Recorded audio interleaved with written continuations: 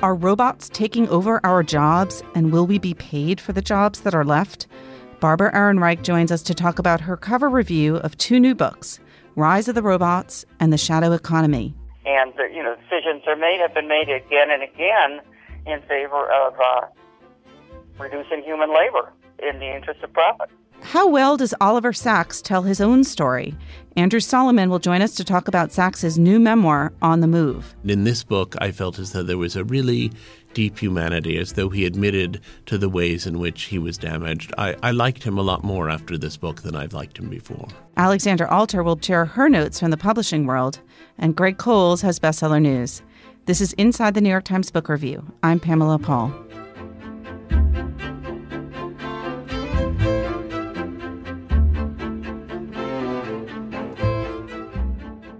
Barbara Ehrenreich joins us now. She reviews on her cover this week two books, Rise of the Robots, Technology and the Threat of a Jobless Future by Martin Ford, and Shadow Work, The Unpaid, Unseen Jobs That Fill Your Day by Craig Lambert. Barbara, thanks so much. Oh, delighted. Delighted to talk about this cheerless topic, but a timely one. Let's start off with Martin Ford's book, Rise of the Robots, Technology and the Threat of a Jobless Future.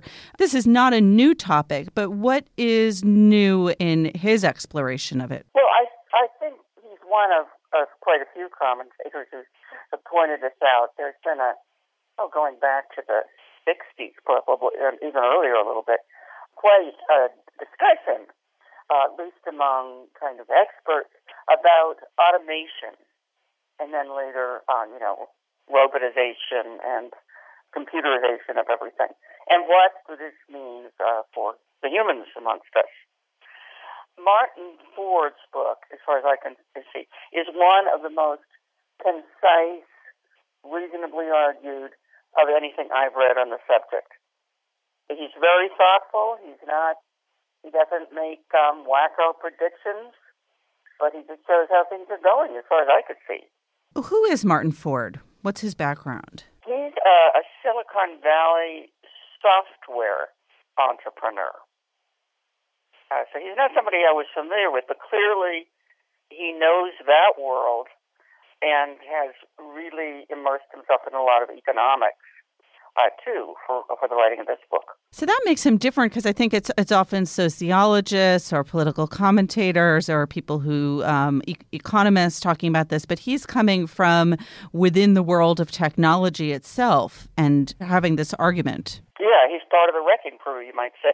What is exactly his argument? What is he saying? It's not a mea culpa kind of thing or anything like that.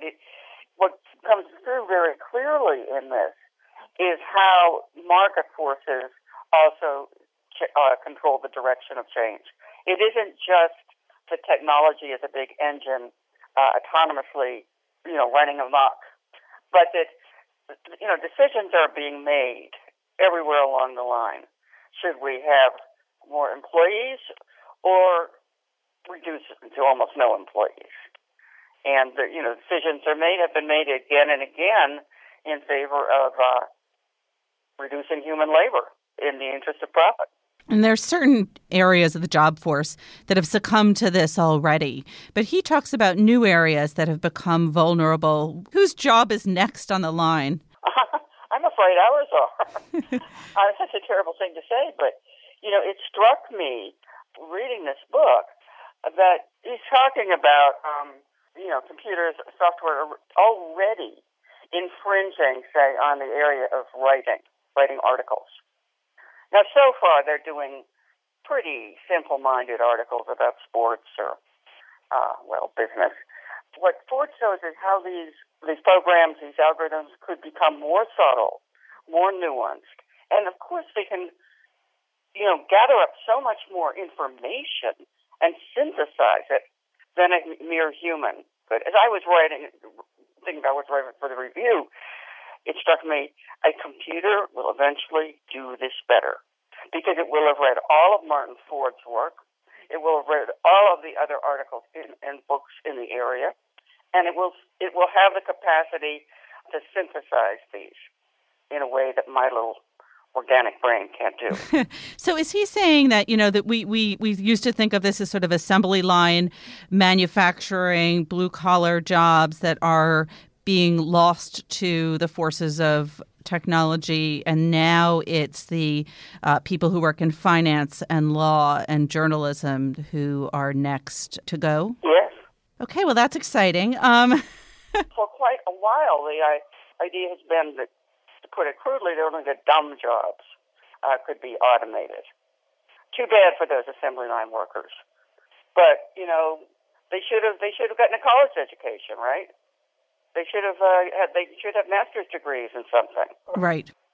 And that has not worked out. So that one undercurrent throughout this book is a refutation of the idea that education is a solution. Education in what? When you get to the point where computer algorithms can grade essay question answers on college exams, then I feel threatened, personally. Right. I don't know about you, but that's getting a little close. The subtitle is The Threat of a Jobless Future. That does sound bleak. Does he see some way out of this? Does he say, well, don't study X, Y, and Z in college, do another suite of classes? Or does he see is there a political solution or a technological solution to this? No. I would say the advice, if you can call it that at the end, that stands out, is quite bleak. That without jobs, we still have to think of how people are going to live. And he proposes something that's a very old idea, once shared by Richard Nixon, that there be an annual guaranteed wage for everybody. So the impact of this is not starvation.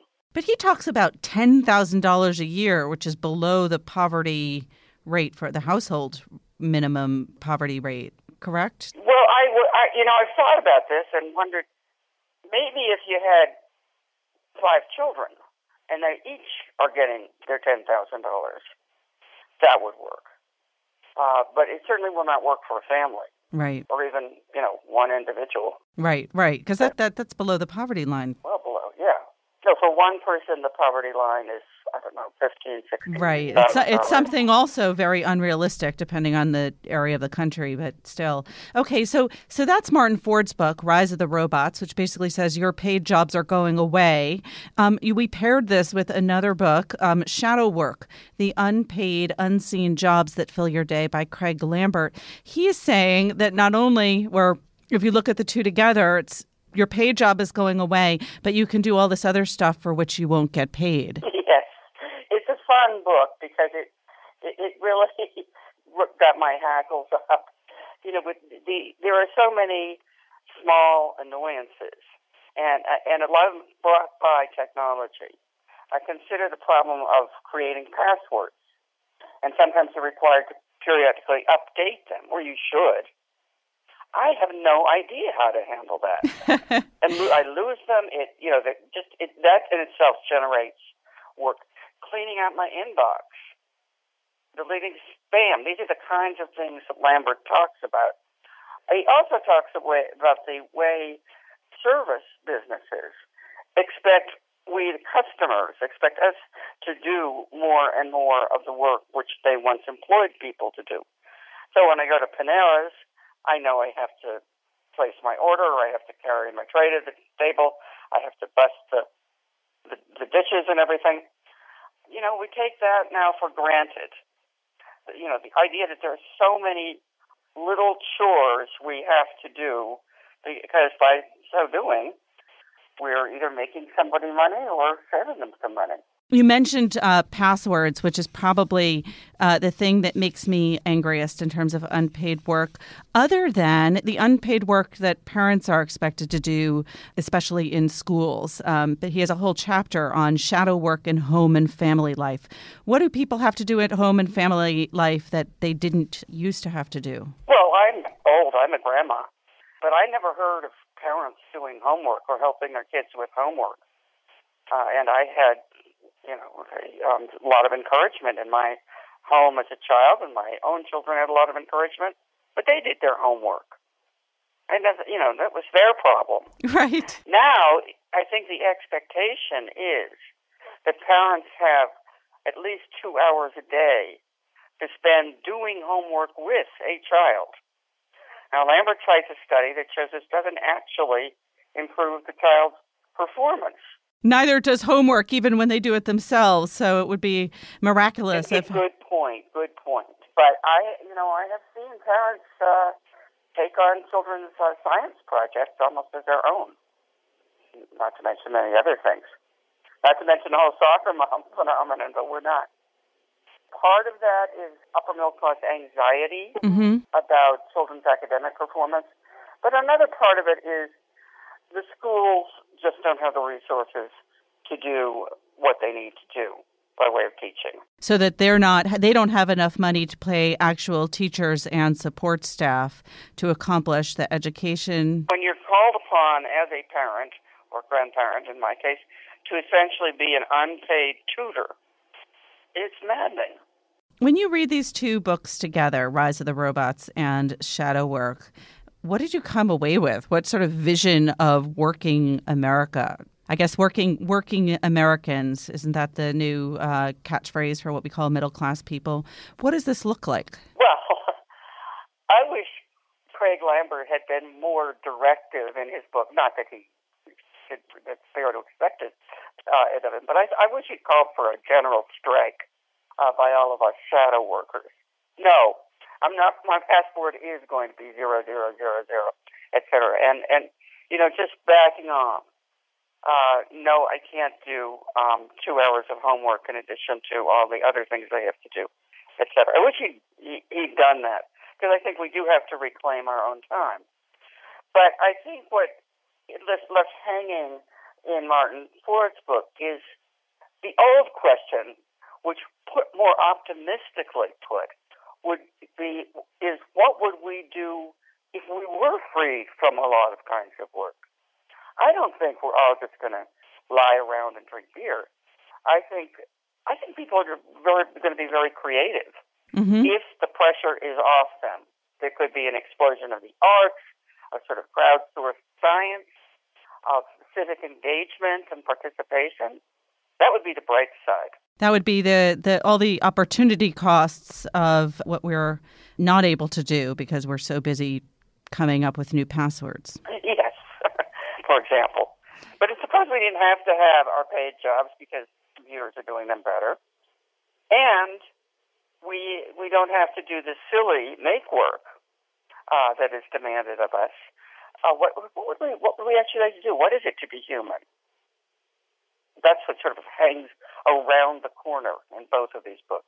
Well, I don't know if we're going to have the answer right now here on the podcast, but Barbara, thank you so much. Oh, my pleasure, Pamela. The books again are Rise of the Robots by Martin Ford and Shadow Work by Craig Lambert. Barbara Ehrenreich reviews both of them on our cover in a terrific review essay called Welcome to Your Obsolescence. Thanks again.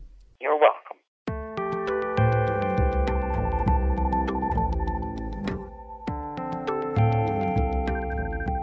Alexandra Alter joins us now. Hi, Alexandra. Hi, Pamela. What's new? So there was a book announced this week by Random House, which caught my eye because it was a cookbook, but it's connected to a series of fantasy novels. If you like 18th century Scottish food, or perhaps more likely if you're a fan of Diana Gabaldon's time travel series, Outlander, Random House is publishing the perfect book. It's called Outlander Kitchen, and it's a recipe book that's inspired by the novels, which are about a nurse who time travels back to 18th century Scotland. The author is Teresa Carl Sanders. She's a professional chef, and apparently she's a massive fan of the show. She's been posting recipes on her blog since 2011. And if you want a sort of taste of what is on her blog and what will probably be in the book, the recipes are sort of classic Scottish dishes like roasted pork tenderloin with cider sauce, neeps, and tatties. Haggis. Definitely haggis. You know what I'm looking forward to more than that, I have to say, is the Confederacy of Dunce's cookbook, You're kidding. which is coming this fall. I am not kidding. I'm wondering about what kind of hot dogs we may be allowed to eat. Oh, my goodness. Yeah, this has apparently become a subgenre of cookbooks. It's sort of become a thing for hardcore fans of novels who are taking their fervor a step beyond just going to conventions and dressing up, and instead they're basically creating recipes and cooking and eating the food in some of their favorite books. I've found a few more. There's a Twilight cookbook, of course, called Love at First Bite. I heard that and thought you meant Twilight Zone, and I thought, well, that sounds interesting. Twilight Zone cookbook. Yes. I'm sure there must be one. We'll have to search. There's, of course, a Harry Potter cookbook. And then there's some cookbooks based on series that you wouldn't necessarily want to eat the food in, like, say, The Hunger Games. Well, you know, you don't really want to eat the Harry Potter every flavor jelly bean. I've been there, and I do not recommend trying the vomit jelly bean. Then I found there are two rival cookbooks based on George R. R. Martin's series, A Song of Ice and Fire, which spawned, of course, the hit show on HBO. And some of these books have recipes that are only for the very strong-willed, hardcore fans and those who are not faint of heart. For example, spiced honeyed locust, jellied calves' brains, and grilled snake. Yum. All right. Thanks, Alexandra. Thanks for having me.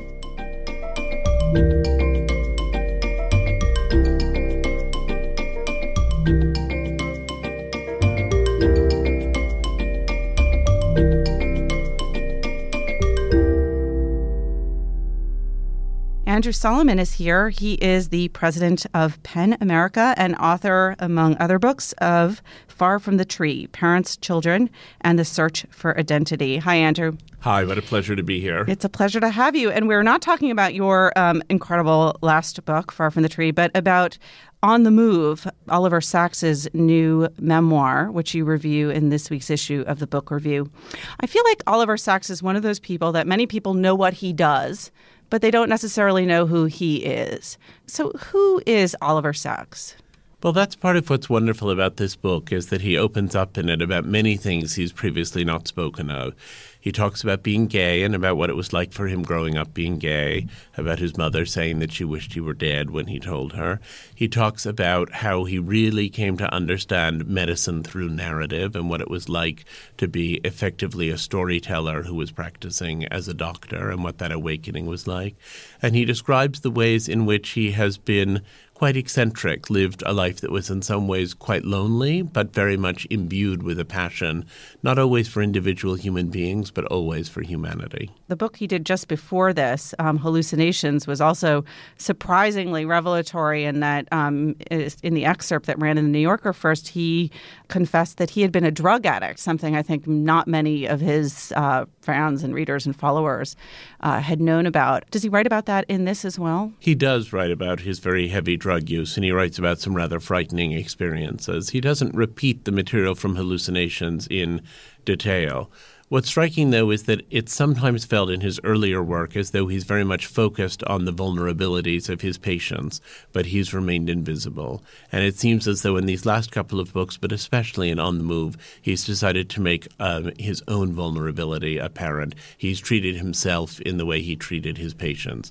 And it's very moving to see that shift. Did you feel like the Oliver Sacks that you went into the book kind of knowing about was different from the one you emerged after reading the book with? I've sometimes felt that the Oliver Sacks I had from his previous books was a little ungenerous. He seemed to be focused on his patient's defects in what often seemed like a slightly distanced way.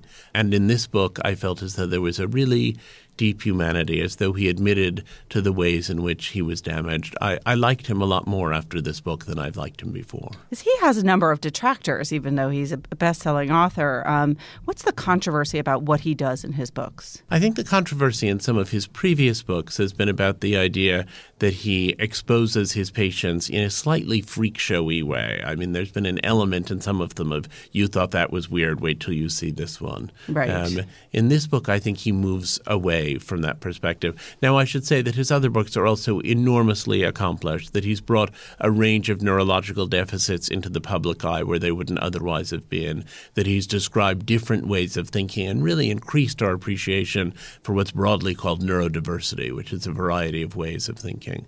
But in this book, somehow by coming into the personal, he strengthens the arguments of all of his previous books. I think I'd read them now with a slightly different and a perhaps happier eye, because I feel the generosity with which he has described himself casts a different light over the way he's exposed his patients.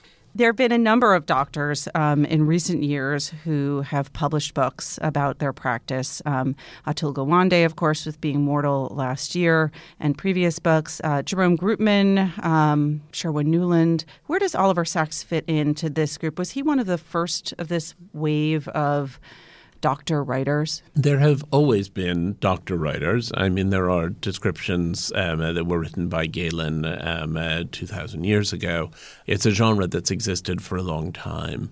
I think what's striking about the authors that you've just described is the way in which all of them aspire to tell a larger story. They're not simply speaking about what has happened to their particular patients, but trying to describe how those stories of their particular patients illuminate basic truths about the human condition.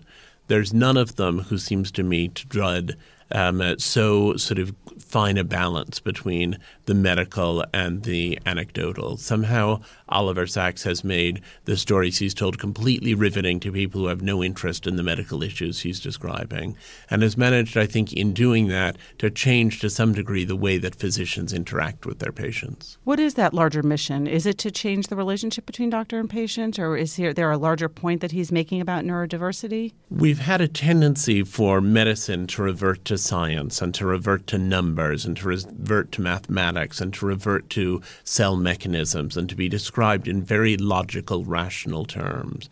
And what Oliver Sacks has done is to say there are those ways of describing these illnesses, but the experience of illness is actually a human experience, and it involves emotions, and it involves despair, and it involves hope, and it involves a distorted sense of reality. And his focus really has been on saying we cannot provide good medical treatment simply because we advance in science. Really good medical treatment also involves the ability to see our patients as human beings and to interact not only with the specific symptoms of what they immediately have, but with the larger cause of their personality, their position in the world, and their knowledge of themselves. How did Oliver Sacks get into this business of these particular case histories, of writing about them? Where was he born? Where did he grow up? What was his childhood like? He was born in England. He grew up there. He was sent away for a while as a child because of the Blitz in London and had that, I think, traumatic experience. His family was ambitious. He writes a lot about being sort of ambitious and Jewish in that period. He was very accomplished. He had what sounds in some ways like a little bit of an emotionally lonely childhood. And in one of the book's most poignant moments, he describes how he realizes 50 years later that his parents really did love him, but didn't realize that fully at the time. There was that terrible quote that you gave when he told his mother when he was 18 that he was gay, that she said, "I wish you had never been born." Yes. His parents don't come off as enormously warm and supportive in this, and it seems that his own rather repressed relationship to his sexuality, which he doesn't fully play out in the book, must have come to some extent from that sense of disapprobation around him. His family didn't seem very approving of him, and that may be part of why he moved away. It may be part of what drove his investigation. Also, he had a brother who developed schizophrenia, and he was terrified by his brother. So I think it was a difficult and to some degree a lonely childhood, and I think a lot of the rest of his life has been a recovery from it. Does his obsession with bodybuilding and motorcycling and that kind of fit into that adult life of kind of escaping or being on the move? Or Well, he was always on the move. He was always going from one thing to another, going in some ways from one topic to another. Yes, there is a sense that there were things he was running away from. And there's a sense some of the time that he wasn't running to anything in particular. He was sort of just running from and seeing where he ended up.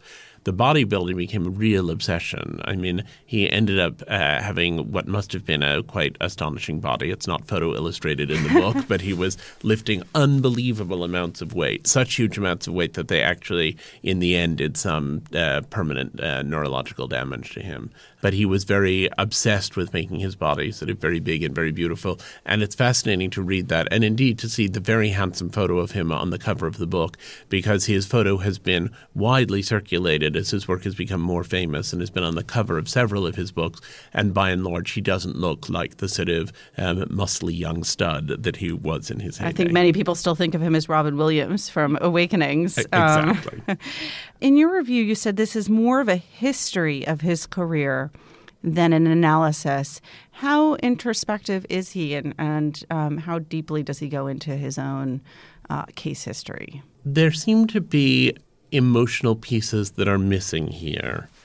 And to some extent, it seems as though it's not because he was deliberately being secret, but because they're outside of the way that he thinks. So he describes being gay, he describes a number of sexual encounters, and then he describes what was his last sexual encounter for several decades. But he doesn't say why it was his last encounter for several decades. He describes moments of difficulty in dealing with other people in professional contexts. But as he describes them, you think, really, you said that? And what did you expect was going to happen? Right. And he doesn't sort of go into it, and he doesn't delve in some ways. He delves into the details and the facts, but he doesn't seem to have much of what I suppose we would call a post-Freudian consciousness of really analyzing his motivations and really understanding what was going on at the level below consciousness. He lays it all out, and then he leaves it for you to think, oh, he must have been motivated by this. Oh, he must have really thought that. What he does describe is this sort of almost childlike, naive excitement about the constant process of discovery that was his life's work. So that part of it is very much evident. But the other parts, the sadness sort of seeps out between the paragraphs. He never comes out and says, and then I was so sad. Do you feel like he has that his ability to understand and empathize with his patients is greater than his ability to do that sort of with his own story? I think he's very empathetic with his patients, and I think his empathy with them sometimes has limits. I think that's part of what some people have objected to in his previous writing. In a way, what was almost reassuring in this book was to feel that his empathy with himself had the same limits, that he had extraordinary insight at one level and a certain emotional holding back at another level.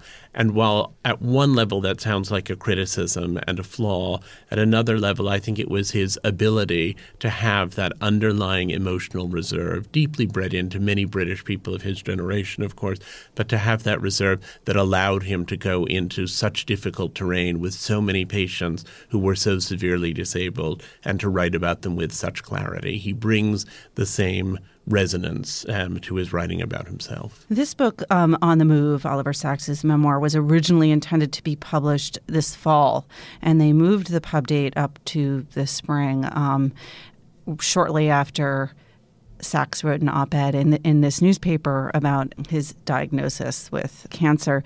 Is that written about in the book, or is it clear that the book was sort of finished up before he received that diagnosis? Does he talk about his mortality? He talks about his mortality in more general terms. The specifics that are in that op-ed of the fact that he really is very sick and will not be alive for much longer don't enter in here. But it definitely feels like a memoir written from the end of life looking back. It's not a sort of midlife celebration. It's almost a sort of personal postmortem. All right. Well, it's a life I'm sure many listeners will be interested in reading about. I think it's already on the bestseller list. The book, again, is On the Move, A Life by Oliver Sacks and Andrew Solomon. Thank you so much for being here to talk about it. Pamela, always a joy. Andrew Solomon is the author, again, most recently of Far from the Tree, Parents, Children, and the Search for Identity, which was one of our best books of the year a couple years ago. And he is the current president of PEN America. And he is also a professor of clinical psychology at Columbia University Medical Center.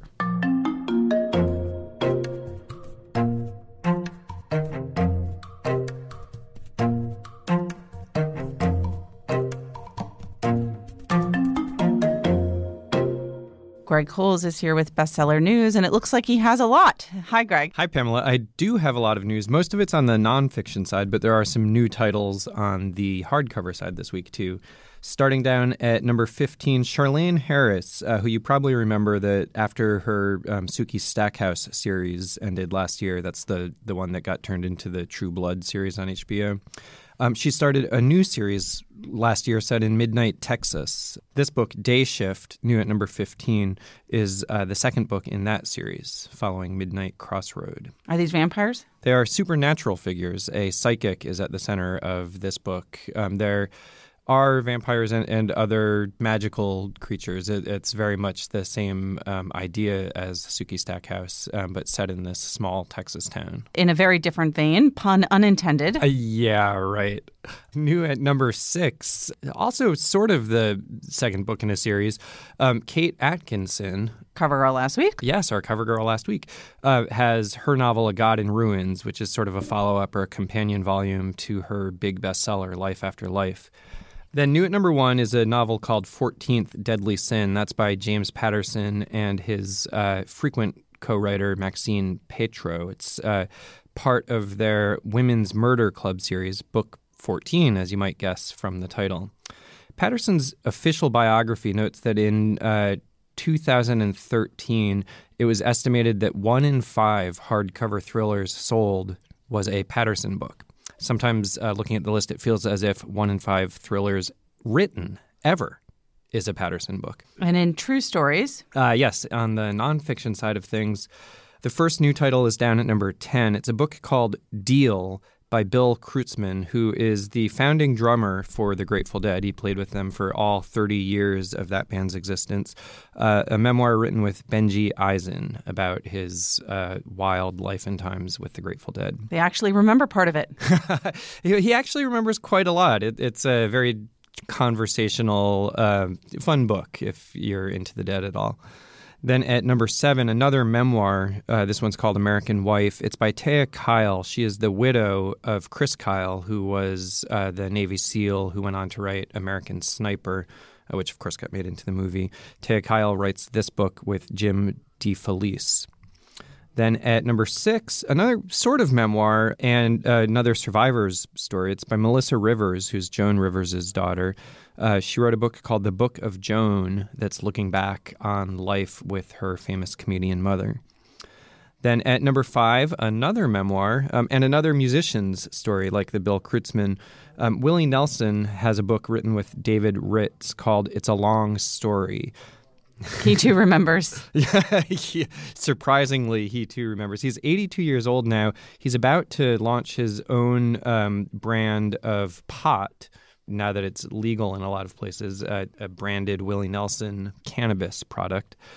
He writes here about his long love affair with marijuana. He also writes about the tax problems he's had. It's not his first autobiographical book. In 2012, he hit the list with Roll Me Up and Smoke Me When I Die. It's a long story, as he says. And in 2002, he also was on the list with Facts of Life and Other Dirty Jokes. Then at number 2, a political book, Peter Schweitzer's book, Clinton Cash, makes its first appearance on the list. This is a book that has not come without some controversy. Schweitzer was formerly with the Hoover Institution think tank. He's currently with the Government Accountability Institute, which, like the Hoover Institution, is a conservative think tank. He is not writing without pretty clear agenda, but it doesn't mean that the journalism doesn't hold up. And this book has gotten some attention for deals that Schweitzer made with the New York Times and the Washington Post to look into the journalism, to re-report some of it. And I mean, they're taking a lot of it kind of at face value. It's a book that looks into the sources of the funding for Bill Clinton's, the Clinton Foundation. That's what this book is about. Finally, at number 1, the historian David McCulloch, who's 81 years old now, has his 10th book. It is The Wright Brothers. Not so much a biography of the Wright brothers, but more a history of how they came to make the first flight in 1903. The disputed first flight. There are other people making a claim on it, but how they came to be associated with flight for their first flight in 1903, and how it took some time for them to get the recognition for that. but not a lot of time for the book about them to hit the bestseller list. Thanks, Greg. Thanks, Pamela. Remember, there's more at nytimes.com/books. Our producer is Jocelyn Gonzalez, and you can always write to us at books@nytimes.com. Thanks for listening. For the New York Times, I'm Pamela Paul.